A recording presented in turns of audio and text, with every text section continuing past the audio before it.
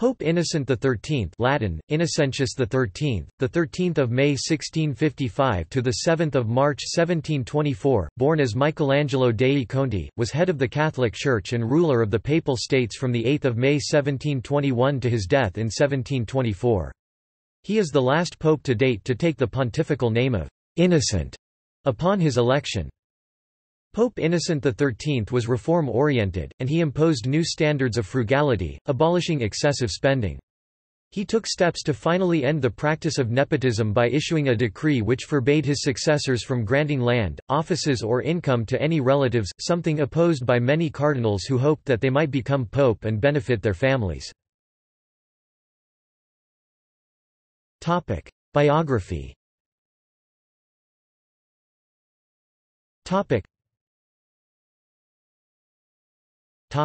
Early life. Michelangelo dei Conti was born on 13 May 1655 in Poli, near Rome as the son of Carlo II, Duke of Poli, and Isabella de Monti. Like Pope Innocent III (1198–1216), Pope Gregory IX (1227–1241), and Pope Alexander IV (1254–1261), he was a member of the land-owning family of the Conti, who held the titles of counts and dukes of Segni. He included the family crest in his pontifical coats of arms. Conti commenced his studies in Ancona and then with the Jesuits in Rome at the Collegio Romano and then later at La Sapienza University. After he received his doctorate in canon law and civil law, he was ordained to the priesthood. Conti also served as the referendary of the Apostolic Signatura in 1691, later to be appointed as the governor of Ascoli until 1692. Conti was also the governor of Campania and Maritima from 1692 to 1693 and the governor of Viterbo from 1693 to 1695. Pope Innocent XII selected Conti as the titular Archbishop of Tarso on 13 June 1695 and he received his episcopal consecration on 16 June 1695 in Rome. Conti was also the nuncio to both Switzerland and Portugal. Cardinalate. On 7 June 1706, Conti was elevated to the cardinalate and was made the cardinal priest of Santi Quirico e Giulietta under Pope Clement XI (1700–21).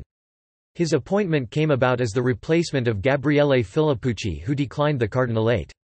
He would receive his titular church on 23 February 1711.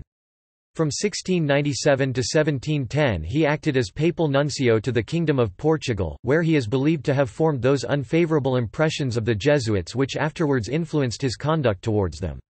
While in Portugal, he was witness to Father Bartolomeu de Gusmao's early aerostat experiments. He was also transferred to Osimo as its archbishop in 1709 and was later translated one last time to Viterbo e Toscanella in 1712. He also served as Camerlengo of the Sacred College of Cardinals from 1716 to 1717 and resigned his position in his diocese due to illness in 1719. Pontificate.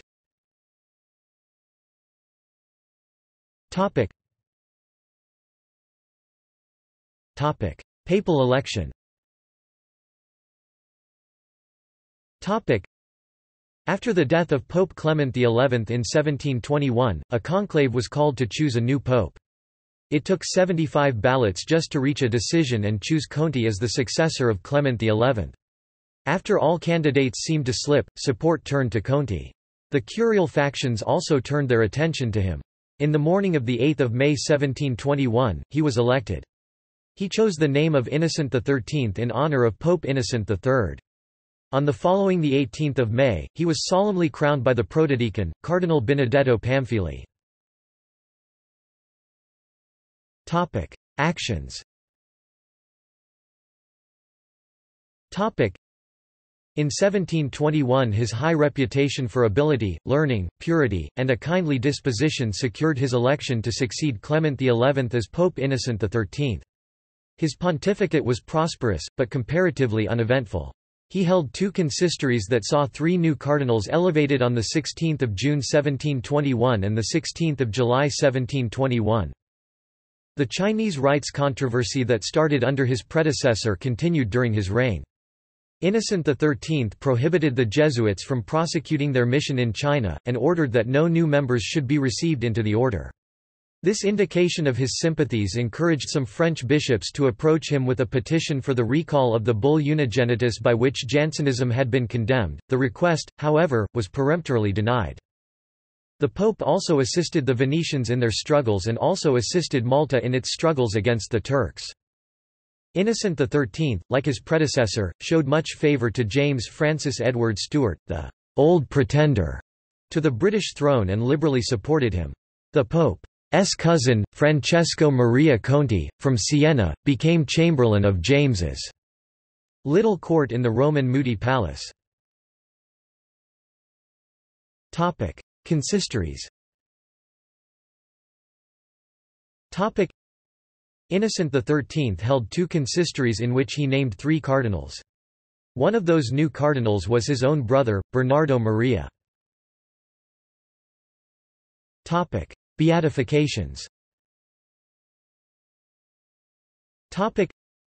Innocent XIII beatified 3 individuals during his pontificate: John of Nepomuk, the 31st of May 1721; Dalmazio Moner, the 13th of August 1721; and Andrea dei Conti, the 11th of December 1723.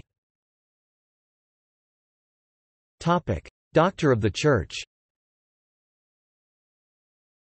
Topic: In 1722, he named Saint Isidore of Seville as a Doctor of the Church. Death and legacy.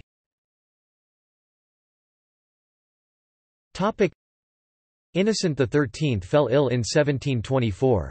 He was tormented by a hernia of which he spoke to nobody but his valet. At one point, it had burst and caused inflammation and fever. Innocent XIII asked for the last rites, made his profession of faith, and died on 7 March 1724, at the age of 68. His pontificate was unremarkable, given that he was hampered by physical suffering. He was interred in the grottos at St. Peter's Basilica. In 2005, upon the occasion of the 350 years since the birth of the late pontiff, the citizens in the late pope's village of birth asked the Holy See to introduce the cause of beatification for Innocent XIII. See also: